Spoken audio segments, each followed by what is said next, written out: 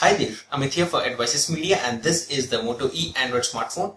And we have been uploading a few different videos around the Moto E, which was including the unboxing, the first hands-on, and for your information, this is the first KitKat smartphone at this price range available from a Taiwan brand.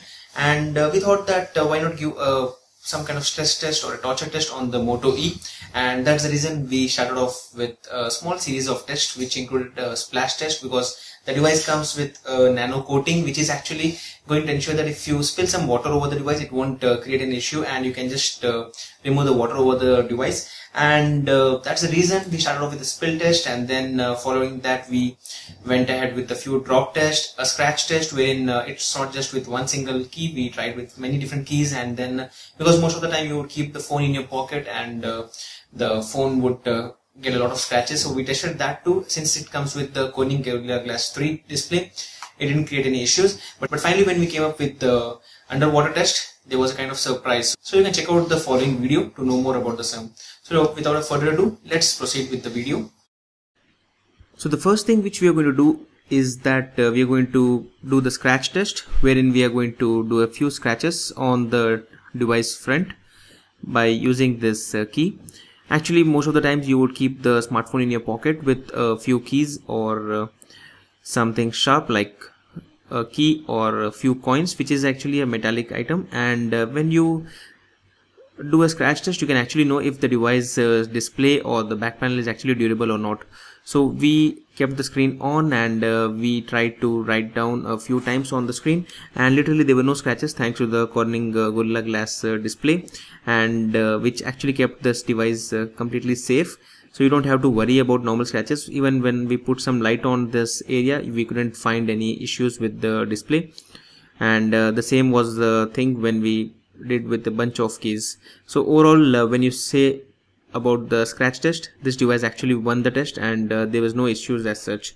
Following this, we went ahead with the spill test, because that is something which Moto has actually announced that the device won't have any issues with a little bit of water spilled over it. And when we did this test, we started pouring a little bit of water over the device, even though the headphone jack is always open on the top of the phone. And when you pour a little bit of water, the screen would always still be on, though there would be some random taps on the screen because of the water touching the display. And when we quickly wiped off the water, the device was perfectly working, and there were no issues as such.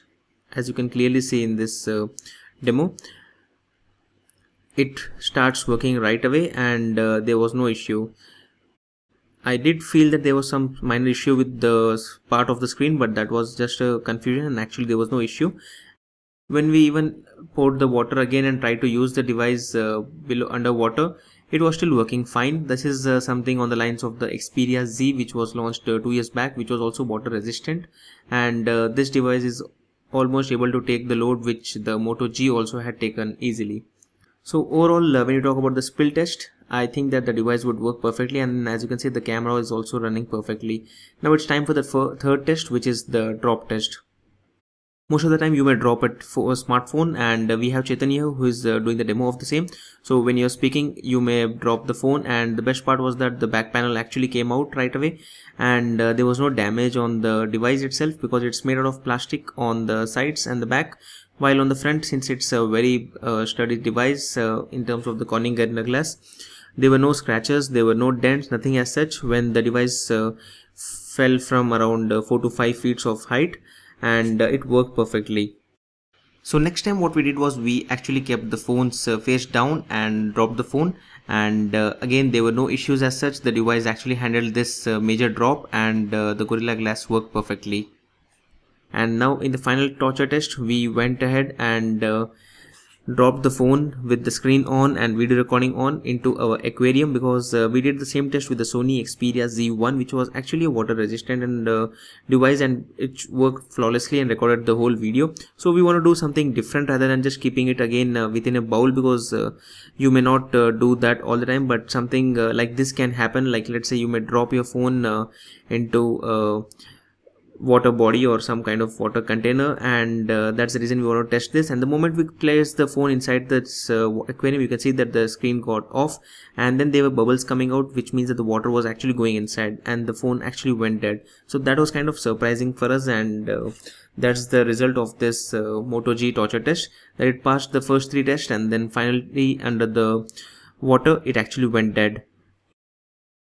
So guys, this was the torture test which we performed on the Moto E Android smartphone, and it was kind of interesting. Again, Motorola never mentioned that this is a waterproof or water resistant device. They just mentioned that it is a device which would handle some water spills, and we continued with this test because actually the Moto G had lasted when we tested the same for a few minutes within underwater, and we didn't even place it under the water. We just placed it inside the aquarium to just start off, and it went dead instantly, and it's not even booting up right now. So that's the status of this Moto E torture test. Let us know in the comment section if you have any queries around this device, and we'll be happy to assist you on the same. And keep pouring in your comments on how you would like us to torture these devices, and on a day-to-day basis or real life, how you would be using these devices, so we would know what should be the next experiment we will be performing on the upcoming smartphones.